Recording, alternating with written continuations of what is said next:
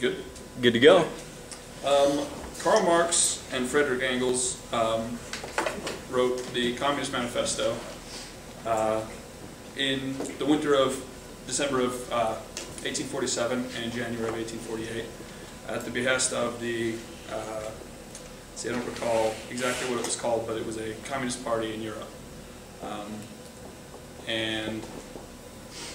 They were in their 20s when they wrote it, and this was right before the revolutions of 1848. And that's just to give a little bit of the historical background of the two authors. But to begin, Karl Marx and Engels, they describe that there's a specter haunting Europe, and it's the specter of communism, which is this boogeyman that everybody's afraid of. And their aims in the manifesto is to dispel any misconceptions and make it clear the exact points of the Communist Party and of communists. And the first section, it's divided into 4 sections, each describing a different aspect. The first section describes the relation of bourgeois and proletarians, which in more contemporary terms are the capitalists and the working class, or the owners and the working class, owners of the factories, vast majority of property. And they begin by giving a historical outline of the capitalist class. And it descended from feudalism, which was basically kings and monarchs ruled everything, and under them there were lords that owned the land, and serfs that worked the land. And as feudalism was falling in the French Revolution and just throughout, the bourgeois basically seized control of production, taking it from the guilds that were the previous producers, and they organized it into kind of an assembly, very disassociative kind of assembly style manufacturing system. They then began to develop factories, further develop them, increase technology, began using steam powered machinery. But the most significant thing about the capitalists is that they simplified all of the class relations. So there were no longer multiple guilds, there were no longer multiple serfs and lords. It simplified the class struggles into the two camps, the capitalists and the workers. And they used colonialism and imperialism to drive growth. This was facilitated by the discovery and opening of new markets in the Americas, in the East Indies, and China. And the capitalist class grows in proportion to advances in the market and advances in production. And by seizing control, they destroyed all of the previous relations of trade for the relationship of profit. It became their sole motive. This becomes modern industry, which is sort of a globalized market at its earliest form, and it has since grown and become what it is today. One of the most interesting things about capitalism is that it generates its own destruction through overproduction and exploitation of the working class. Overproduction, just in the drive to create more profit, they produce more to meet quotas, to prove growth, and eventually create so much excess that they've wasted and squandered all of the materials, and now there's products that no one can use and bankrupt themselves essentially. But the other great flaw in capitalism is that it generates the proletariat, specifically the revolutionary proletariat, the working class, that has been so far exploited that they need to overthrow capitalism. Characteristics of the proletariat is they live only as long as they can find work, because the only thing that have a value is their labor power. And with the development of machinery and production, they become part of the machines, and the sort of romance of working becomes simplified as the worker becomes an appendage, merely an overseer of a machine,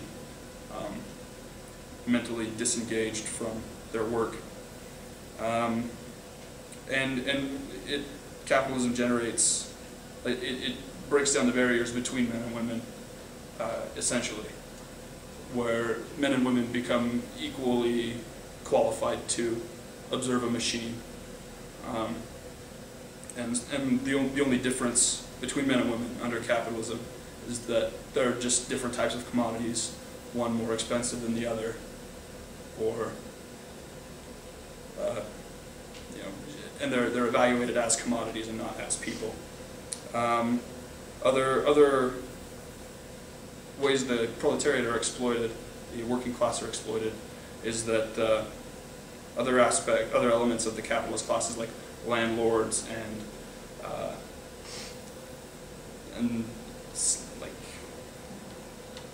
chiefly the biggest example is landlords that take the wages that the proletariat, that the working class earns as part of staying alive.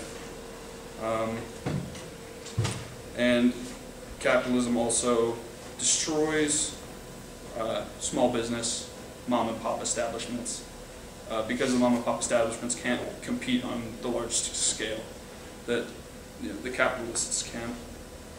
But the proletariat, the working class, they advance their struggle against the capitalist classes, and this is shown in several phases. First, their initial reaction is to destroy the machines and destroy competing products, which really is by and large ineffectual, because they're not confronting the root of the problem. In the second phase, the working class are so demoralized that they begin to they become the divisions between the working class become invisible, they dissolve. So unions can begin to form, and that's necessary to maintain the survival of the working class.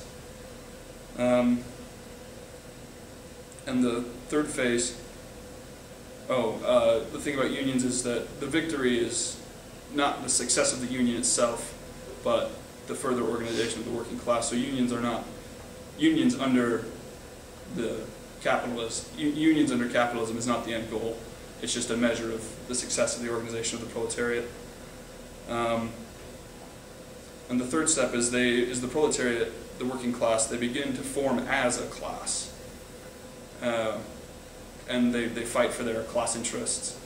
And then they will also begin to form a political party and begin to make political demands.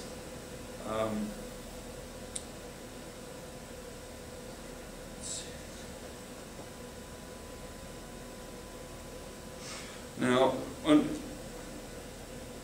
the position of the working class in this capitalist structure is that the working class are without property. They have no way to produce anything, and by property it's meant machines, tools used for production. They have no way to generate profit anywhere near the scale of the capitalists.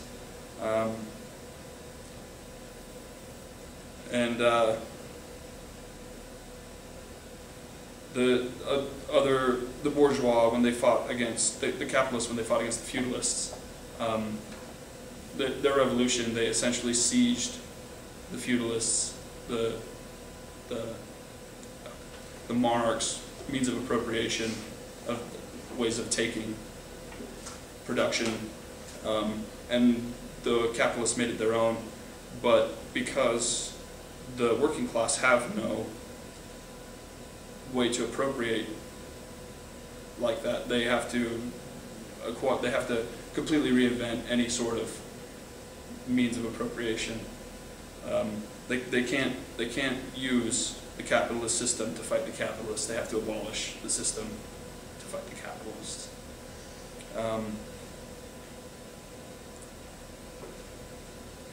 And the nature of the struggle is that the proletariat, the working class, they're the vast majority.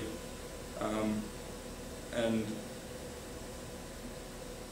each country, each nation needs to have its own working class overthrow its own bourgeois. And the biggest I guess detriment the working class faces is that as capitalism expands, it will degrade the worker so that they can't even continue a slavish existence. And once it reaches that point, revolution is inevitable. When the capitalists can't even keep their workers alive, then the workers will undoubtedly revolt, or the workers will die and capitalism will fail. So those are the two ways that capitalism is due to fail. Either by its own overthrow, or it will eat itself to death. And then the necessity of labor, of things like building schools and roads, should create greater. It creates connections between the workers. So a worker will have solidarity with his comrade before it will have solidarity with a capitalist, and that is the greatest that will bring the greatest destruction of the capitalist. Is through solidarity of the workers. The second section of the manifesto is the distinction between the working class and communists, sort of the role of communists in today's society. Communists don't have any separate interests beyond the worker and the workers' rights and the workers' parties. The main task of the communist is to bring the concerns of the working class, the international working class, to the forefront of the political scene. And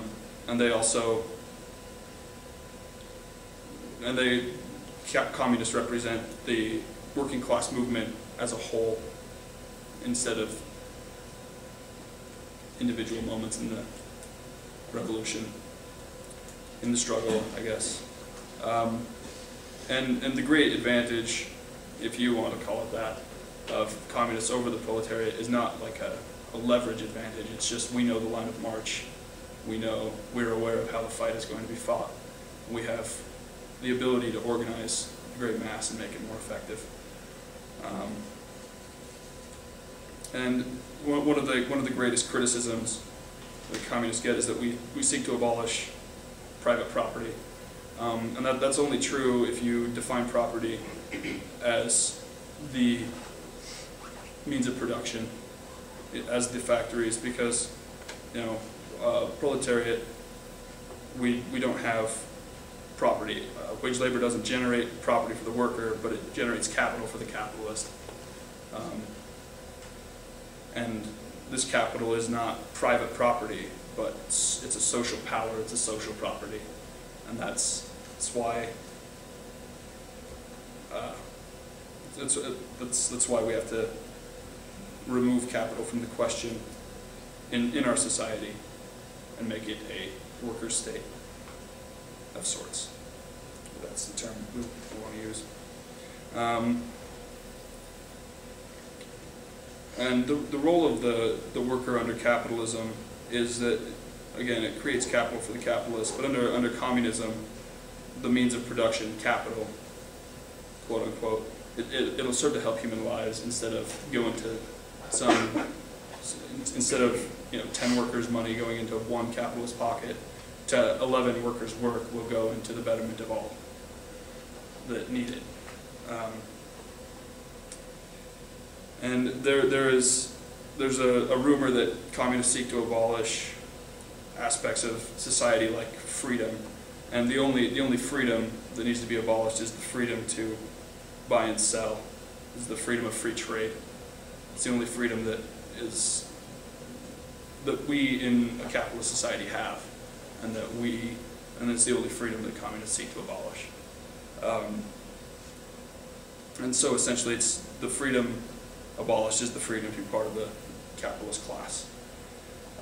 Aspects of culture that we wish to abolish is, or one of the rumors is that communists seek to abolish culture, and they say that once a commune or a socialist society is instated, individuals will cease to exist, and they'll become lazy. Like you'll cease to be a defined human being, and you'll just become a part of the lazy mass.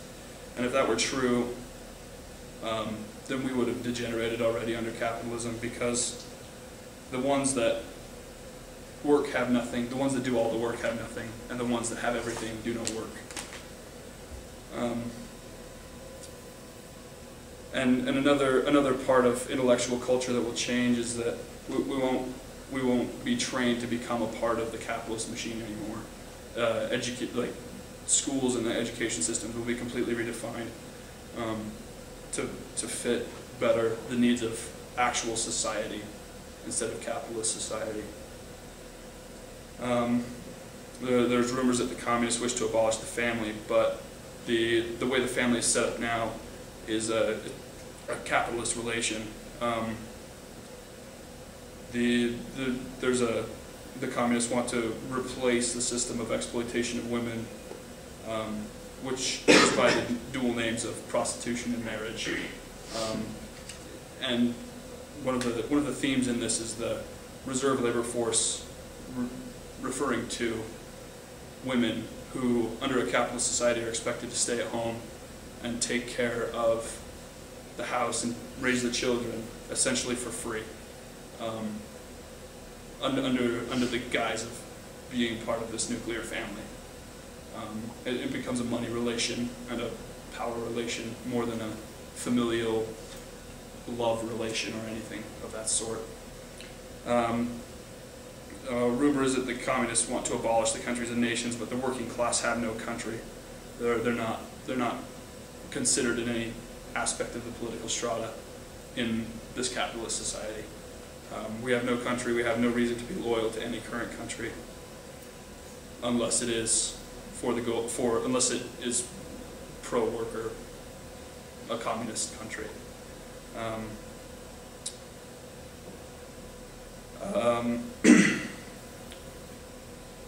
And the communists wish to abolish various philosophies, religions, and ideologies, but the only way that ideologies develop is through consciousness of your material conditions. An example of this would be, to illustrate, when I was a child, I had no idea of what having a phone would be like, but it's become such a vital part of this society that my consciousness has changed. I've become a phone user as phones have become more prevalent. And these are the only ideals that will change. And any sort of religious or sort of eternal idea, they only serve to mask class antagonisms, and so those are the sorts of ideas we wish to abolish. In the manifesto, Karl Marx gives a list of 10 points that would apply to some countries. In this 150th anniversary edition, it's on page 42. I don't know if any of you have it, just read along. But I'm going to read them out. Point number 1 is the abolition of property in land and application of all rents of land to public purposes. Number 2 is a heavy progressive or graduated income tax. Number 3 is abolition of all right of inheritance. Number 4 is confiscation of the property of all immigrants and rebels. Immigrants, not immigrants. Anyone wishing to leave or rebel against the system will rebel against the communist state, the workers' state, the socialist state. Will be confiscated. Number 5 is centralization of credit in the hands of the state by means of a national bank with state capital and an exclusive monopoly. Point number 6 is centralization of the means of communication and transport in the hands of the state. So public transportation, forms of communication, telephone lines, internet, etc. Point number 7 is the extension of factories and instruments of production owned by the state, bringing into cultivation of waste lands and the improvement of the soil generally in accordance with a common plan. Point number 8 is equal liability of all to labor, establishment of industrial armies, especially for agriculture. Point number 9 is a combination of agriculture with manufacturing industries, gradual abolition of the distinction between town and country, and by a more equitable distribution of the population over the country.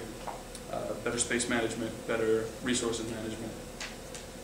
Point number 10 is free education for all children in public schools, abolition of children's factory labor in its present form, combination of education with industrial production, etc., etc.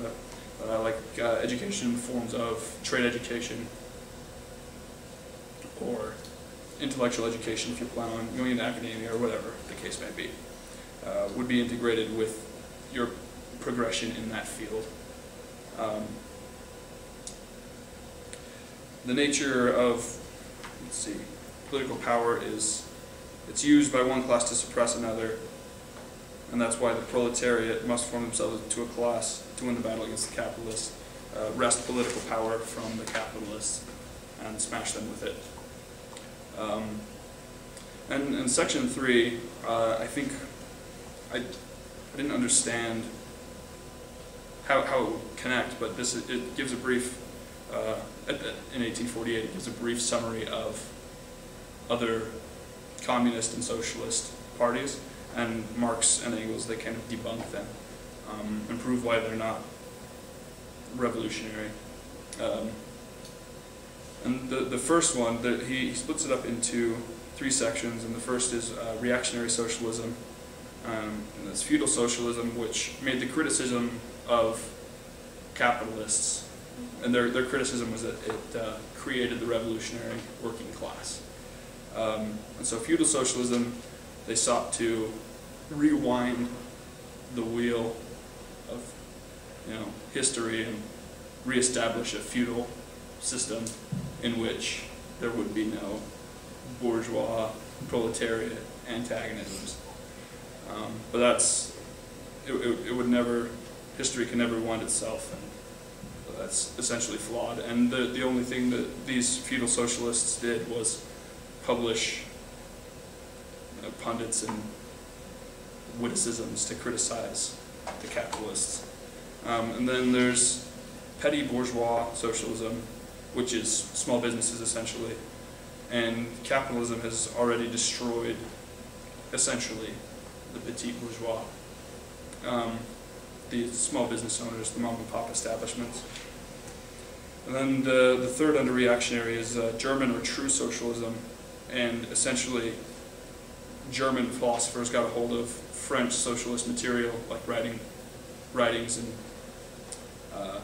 essays and such, and they read the French literature through a German perspective, and at the time Germany had not been relieved of its feudal nature. It had not been, it was not yet a truly capitalist society, and so it was kind of out of focus and obscure. But the second section of these historically ineffective socialist and communist parties was conservative or bourgeois socialism, and it was implementation of a quasi-socialist system through the capitalists' system. So not revolutionary, but gradual and without altering any of the fundamental relations of labor and capital. And then the third section was critical utopian socialism and communism, and essentially these were plans that made by people who appealed to everyone, especially the capitalist class. And so these socialists made no they made no distinction, and they basically begged for money to go start these utopian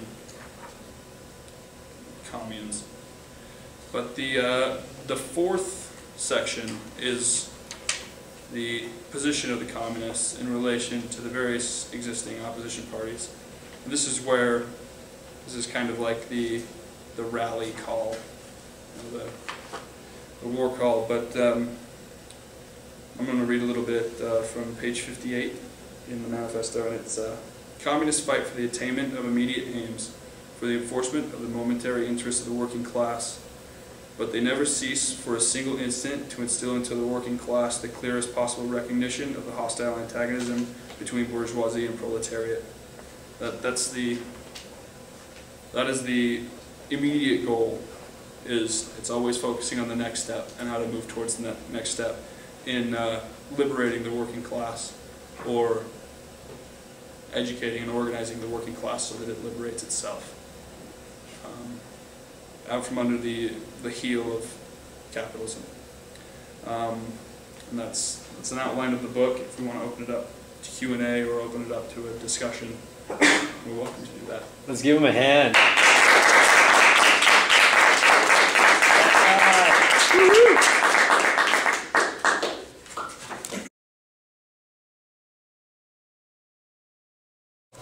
All right, we're rolling.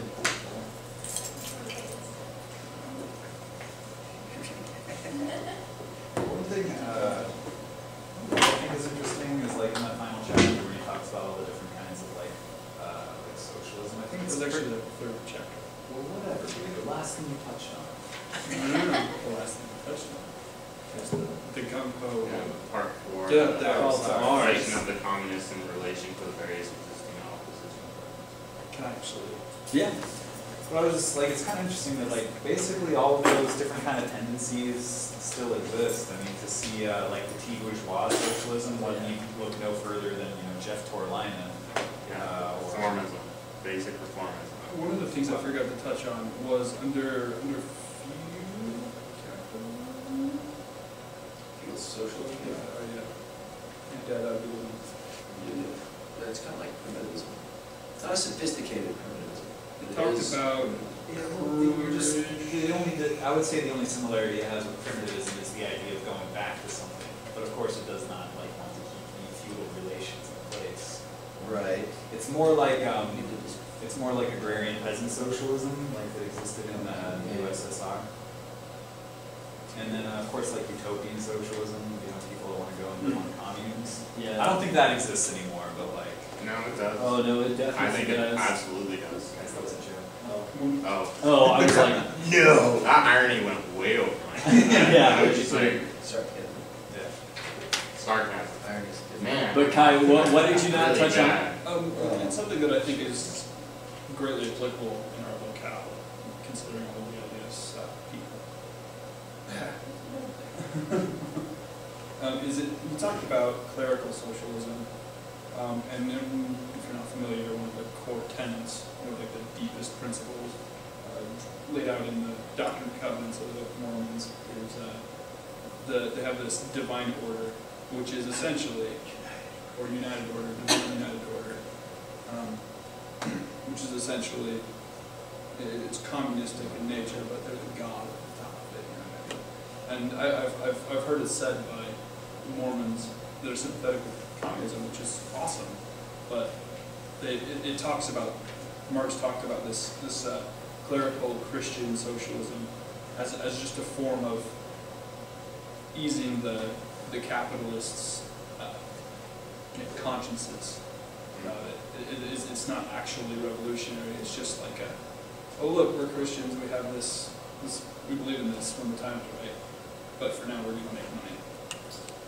I think that there's definitely been reactionary tenets in Mormonism and in some Christian sects, but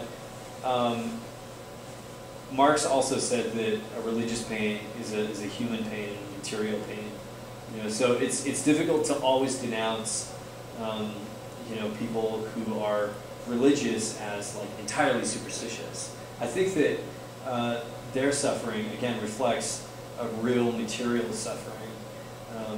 And what I am sympathetic to, and I'm, you know, throw it back at me if you disagree, but what I am sympathetic to church, and most predominantly here, is the fact that they meet once a week to talk about their ideas, even if it is perhaps hegemonic and patriarchal, sexist, homophobic, racist in some core tenets. I think it's, at least in my personal experience, it's really condescending to totally denounce someone because they are religious. And hey, there's a lot of like amazing, and you all know, like I'm as militant atheistic as like they come, but I think there's been amazing work done by Michael Minch, who's a liberation theologist, you know, or Will Van Wagner, the Mormon Worker, you know, and so I don't know. I think within each particular revolution, it kind of manifests itself differently. Like in the Spanish Civil War, for instance, in 1936, you know, they literally massacred priests.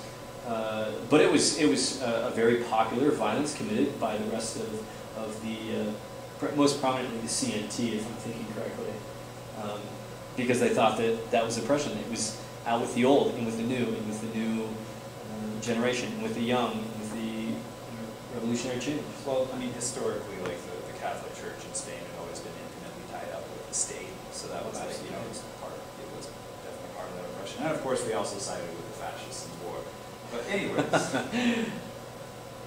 Yeah, I totally. Just to reiterate a point you made, you know, Marx said religion is the soul in a soulless world, right? And so his comment that religion is the opium of the masses. If you actually read that, he's talking about the need for religion in this world of the working class to have these fundamentally wrong ideologies. It's a very material need. In order to function within the society, in order to live on, you know, and I think he's correct in that some of that will break down, maybe not all of it, but we should understand it as a contradiction in and of itself. That's a byproduct of the capitalist system. That's my opinion. Breakdown is in like post-revolution, religion itself will disintegrate. Is that what you're saying? I don't think or at like least partially. Yeah, I don't think there will be these structural religions. I think spirituality and idealism will live on. Not that I advocate for it, but well, there's been some, you know, points in history when religion was opened up and like heavily supported by certain socialist states, like Stalin. Was it Stalin? Or was it Lenin Stalin? supported There you go, religious revolutionaries, not so much Stalin. Did they not? During open up? World War II as a matter of generating nationalistic pride. There you go. There you go. That's what I'm looking for. Russian Orthodox Church was kind of. But it's not to say. I think it would be overarching and even misleading to say that religion would entirely disappear. Was not they. Oh, sorry. Well, I was going to say, I think it would be misleading and too overarching to say religion would entirely disappear. I think we should distinguish from where it would disappear. I would advocate a disappearance from the state level, but within the civil society, which is all of us interacting now, this is civil, you know, it wouldn't. I mean, people are still free to, you know, go to their churches and worship as they please, but at least as I understand it, and again, I'm speaking subjectively, it would be advocating for a real separation of church and state. That means churches have to pay taxes if they're going to behave like, you know, a corporation. And I don't know, I think that would be something hugely revolutionary to what we have now. I agree that, and this is my view of socialism, But I absolutely agree that people should be able to meet in their religious ideologies even after the revolution if they want to. But I don't see any room for religions owning capital, therefore paying taxes. Yeah, that's a good qualification. Totally. So, yeah, like I agree, but only with certain religions. There's there's some religions out there that are just bad. I'm just gonna throw it out there. Like the Western Borough Baptist Church, like I'm fine with that church just being gotten rid of. Like all the the televangelist people that of course they're gonna come out against socialism and they're gonna do so in order to try to protect their own interests. As far as televangelists go, I think they're more salesmen. They're actual capitalists. That's Instead what I'm of- saying. You can infer that. That's And the- most of the And, word. the difference between them and the Westboroughs is that the Westboro are like extremists, but I'm not familiar exactly with. I mean, fundamentals. But I mean, Well, like look at extremely dangerous. like Pat Robinson and who's the guy that called for the assassination of Hugo Chavez? Is that Pat Robinson? Anyways, those guys, they're bastards and they hold sway over a lot of people, and I'm of the opinion that they're probably going to be super counter-revolutionary, and those are just bad religions. I'm just going to throw it out there. As long as those guys run, they're bad. This has taken a turn, but I had to read the manifesto 4 times before I actually understood it. Does everybody understand the distinction between transitive property and private property? Because I sure as hell didn't. To me, private property sounded like I own a guitar. Communists want to take away my guitar? What? My bike? I love that thing, That sounds awful.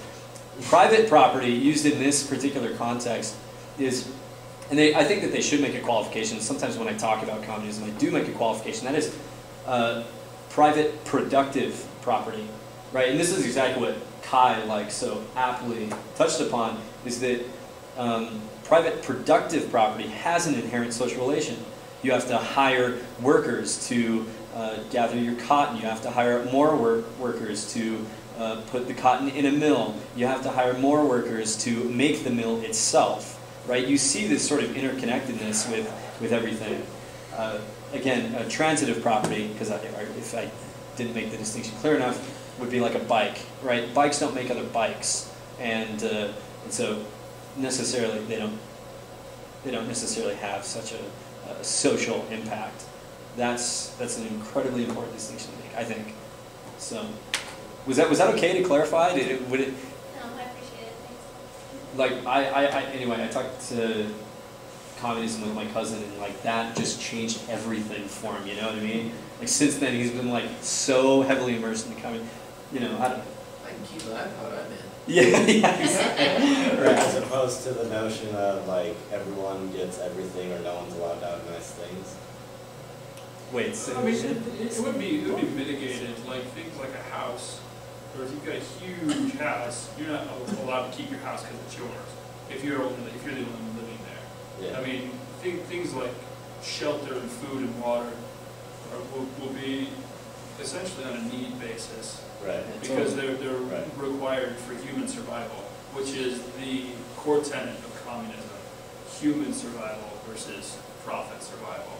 So question, your guitar, who decides what is something you get to keep? I mean, a big house obviously is kind of excessive. Who decides whether or not your guitar is excessive?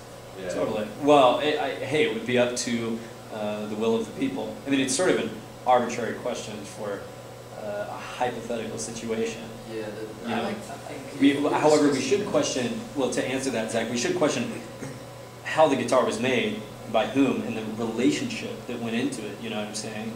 So are you saying if you build the guitar yourself, you can keep it?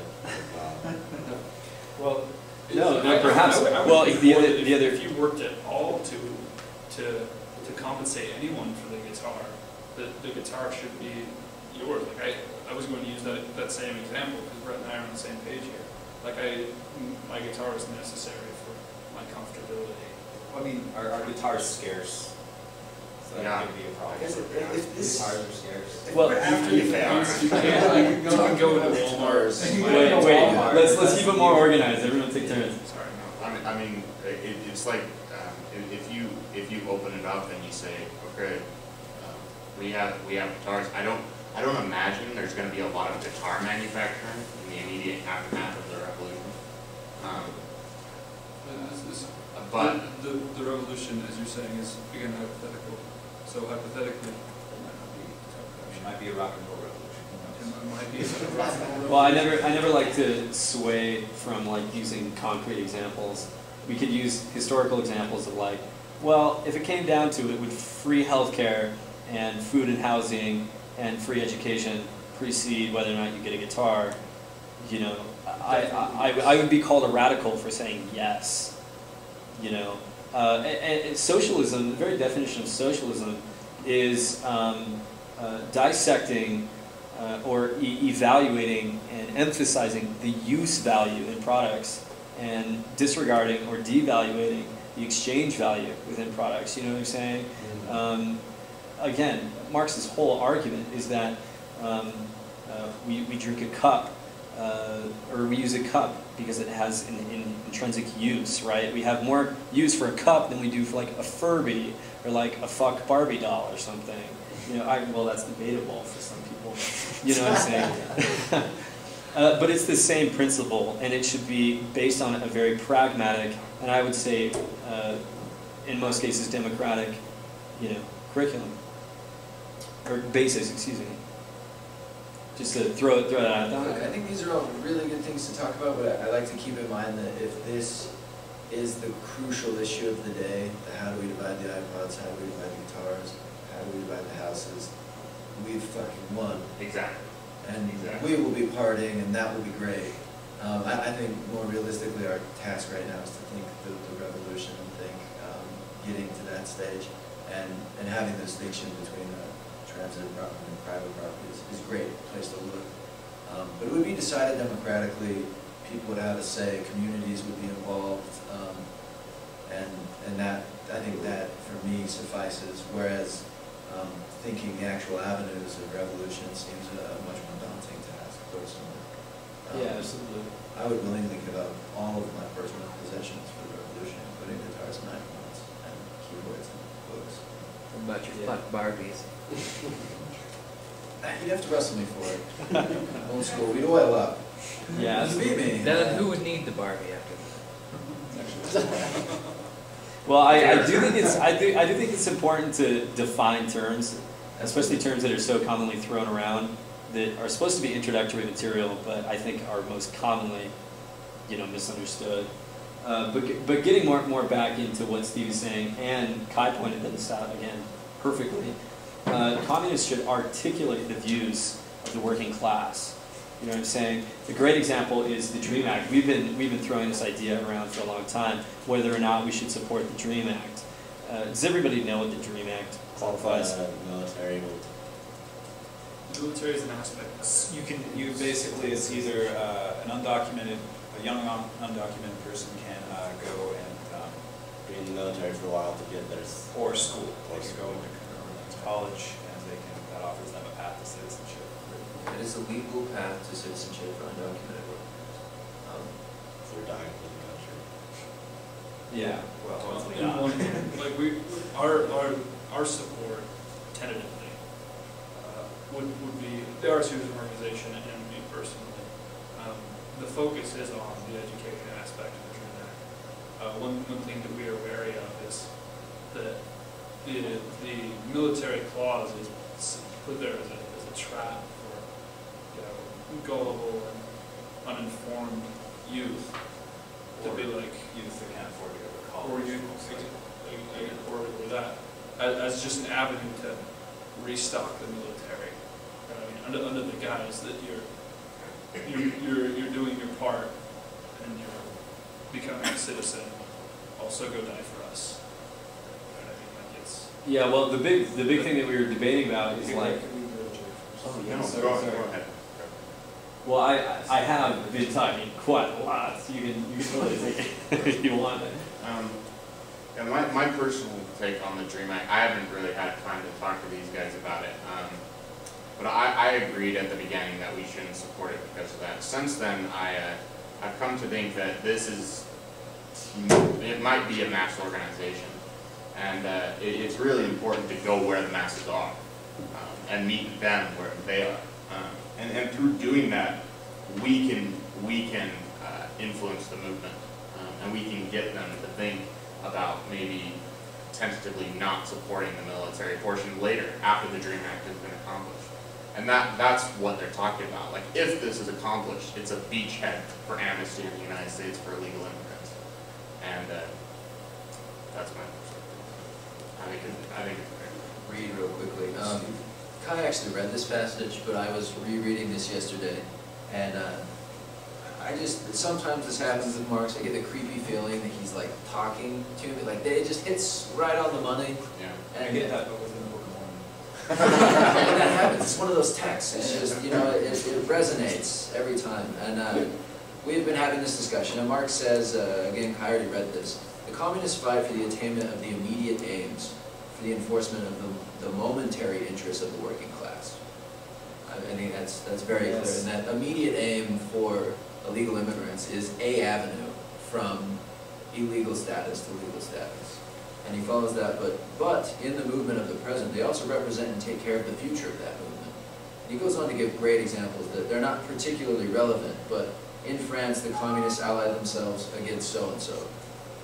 However, they reserve the right to take up a critical position in regard to the phrases and illusions traditionally handed down from the Great Revolution. Then he goes on to say in Switzerland, in Germany, in Poland. The point being, communists need to take the line of immediate benefit for people. People need to see immediate results. There's enough bullshit out there. There's enough opinions out there. There's enough people promising things every day to people. Communists need to ally themselves with concrete demands, concrete results, and from that position, take up the right to critique and move for a more sustained, long-term revolutionary project. And I felt that reading that and Kai choosing that critical passage was just perfect for what we're talking about.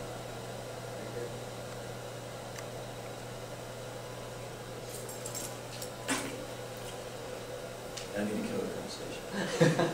That's very Yeah, well, that's the same thing that we were talking about, like at lunch, is, well, we wouldn't want to be totally ultra-leftist and not support it and lose this opportunity to win people over to revolution, right? The point of or the goal of a revolutionary should be to fight for revolution, obviously. Yeah, and that's exactly what I'm saying. We wouldn't want to totally disregard on the grounds of like, oh, well, let's bring in, poor brown people to go and kill poor brown people, which is a great argument, but we don't need to mislead people when we're giving them our spiel on the DREAM Act. We say, yeah, this is totally something that we're fighting for, but always give our qualifications. We wouldn't want to totally withhold the qualifications that are totally relevant. The fact that they're going to die and they're going to be blocking bullets for the rich is totally relevant to them in their situation. So, I don't know, just to shed more light on what we're talking about. Just the last few minutes, would everyone be interested if we actually went kind of back to what Marx is getting at here? Because right now at the DREAM Act we're sort of applying, which is always awesome, but it'd also be really good to understand the importance of the history that Marx gives. The reason he talks about the development of feudal society into pre-industrial society, new industrial society, and sort of what that actually means. You guys want to talk about that? Yeah, absolutely. Well, I'll throw out my 2 cents. I feel that the reason that's important and the reason it gets developed further in Das Kapital in Section 8, so-called primitive accumulation, I'm always touting that, it's my favorite part. But by demythologizing the history of the development of capitalism, Marx is giving an analysis of how history developed, how it's unnatural. There were laws, regulations, institutions involved with the seizure of private property, the seizure of common property, turning it into private property, and basically creating a working industrial proletariat, forcing them into factories, and creating the means necessary to create industrial capitalism. Often we're given the Adam Smith story, or just the Sean Hannity story that some people are fucking lazy. We're going to bail them out. Why would we bail them out? I don't want to bail them out. You want to bail them out? Sean Hannity is the worst at that. But that's not the natural story. The natural story is a myth lost to history. The history we do have shows a very different story. And I think that's part of the critical importance of Marx's work is seeing that history develop. It gives us a sense of people in the present that things do change, that things are continually changing. And that for the bourgeois to develop into the dominant, imperialists they are today, that was a process of historical transition and revolution. The bourgeois class had their own revolution to create what they had. And social conditions do change. And what makes us not idealist in saying like revolution, Alex Karl is talking all this shit and stuff, what makes us not idealist and not just completely bullshit is the fact that we have these historical examples, and we're committed to them, we're committed to changing things. And we've seen that things do change in history. It's not this make-believe story that we're telling ourselves. Marx is analyzing the actual progression, showing we can change, things do change. Yeah, it was just the other day that I was having a conversation with this kid, and he was like, things won't change, and I get that, we run in that a lot, and I said, do you realize the hubris in thinking that things aren't going to change again? Like, I can't guarantee they're going to change how I want them to change, but they're going to change. Like, this system, it's not eternal. Capitalism, I think it's eternal, but dialectical materialism, that's a loaded term, but I think we're verging on it in this conversation, tells us that change is inevitable, that change is constant. And I think once I said that, a switch flipped in his head, and he started thinking about things in a more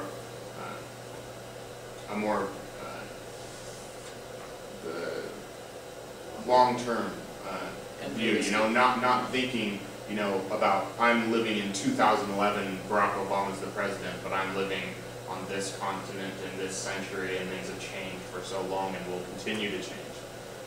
I think it's a critical part of Marxism to be understanding that we are part of that change, and that change is happening.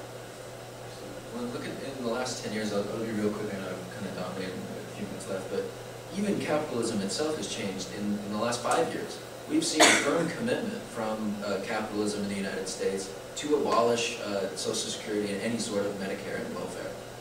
That's a recent change, probably over the last 30 years, you could argue. But since Reagan, it's been getting chipped out away, more and more. Those are real changes under capitalism. Even the capitalism of 50 years ago is different than it is today. And we've seen firm commitment, $700 billion put forward to bail out massive corporations. But we are no longer, or if we ever were, this sort of free market. We're firmly committed to keeping the rights and property of these corporations. And we've seen that in the $700 billion bailout. Capitalism is changing. It's getting more desperate. It's making more blatantly offensive maneuvers, too blatantly offensive to us people, saying that we have $700 billion to give companies, but we're shit out of luck over Social Security and your medicine, retirement. There's no room for you as a person, but there's plenty of room for AIG and Fannie Mae and Freddie Mac, and those are major changes. Capitalism is more blatant than ever, and I think that's a concrete example we see just in the development of capitalism. Is it too late to go into like an analysis of how that can turn into fascism? I think it would probably be more productive myself to go into overproduction. I actually kind of have a question dealing with that. So you said that capitalism over time will, eventually produce so much that it will run itself out of resources and, eat itself, like you said. So with how things are going in this day and age, what do you think that's going to look like with things like Walmart and, the world dominating things that are going on right now? I don't have anything really that comes to mind in the present, but in the Great Depression, people were starving to death and looking for work and not being able to find anything because the stock market crashed and everybody jumped ship. All the corporations jumped ship. There were large warehouses of grain that could have gone to feed these poor people, but they were burned because this overproduced grain, it was too expensive to ship it out. It wasn't worth the money to ship it out because it wouldn't make any profit. Those sorts of things. It would look like the destruction of this surplus, property, the transitive property, the product, and it would be ultimately detrimental to people because it is not profitable. Yeah, I brought this up, like going along with what Kai's saying, I brought this up like in my lecture last time, but like, just like they burn grain in the Great Depression today, currently, like I just read an article a few weeks ago about how banks are now bulldozing like vacant houses in order to like force the value back up. Yeah, exactly. Massive foreclosures, people being pushed out of their houses, and their response is not to house people, but to bulldoze houses in order to somehow make money. Well, so like, Yeah, long slips. yeah, so you Like force. decreasing the supply, you increase the demand. Yes. But I mean, how many of us have had a hard time getting to work at some point in our life? Me, for one, have had a hard time getting to work. In the last 10 years, we've seen the auto market crash, and what was the response just in the last 5 years from our government? We fired almost 40,000 employees in the auto industry, and then closed down 3 major automotive plants. And now we have cars, that are now going on sale, that are older models. But how many of us could use cars, and how many of us could still use those sorts of products that instead of being made available to the public, they close down and fire people, and then put those cars in auctions or sell them off overseas? And we see none of that, even though we have a hard time making our way. Marx illustrated this under capitalism, because of the capitalists constantly trying to exploit the worker. It'll starve the worker and undermine itself through, if not blatant overproduction, through the inability to support the workers. And firing, how many? 40,000, something like that? I think that was just 2 years ago too. Firing that many people, putting that many people out of work, putting them on the line of desperation. Yeah, no, that's just one business. That's not taking account of entire, unemployment rates into account, or underemployment rates. Right, underemployment is you're working but you still don't make enough. My dad has an architectural license. He is fully certified as a national and state, and he works as a draftsman for roughly like $38,000 a year because the architecture market it's really hard to get into, and there are so many in Utah that he's underemployed. He's way overqualified to just be a draftsman, but he's working at that level. That's like professors working as adjuncts or high school teachers, or underemployment can have all sorts of faces.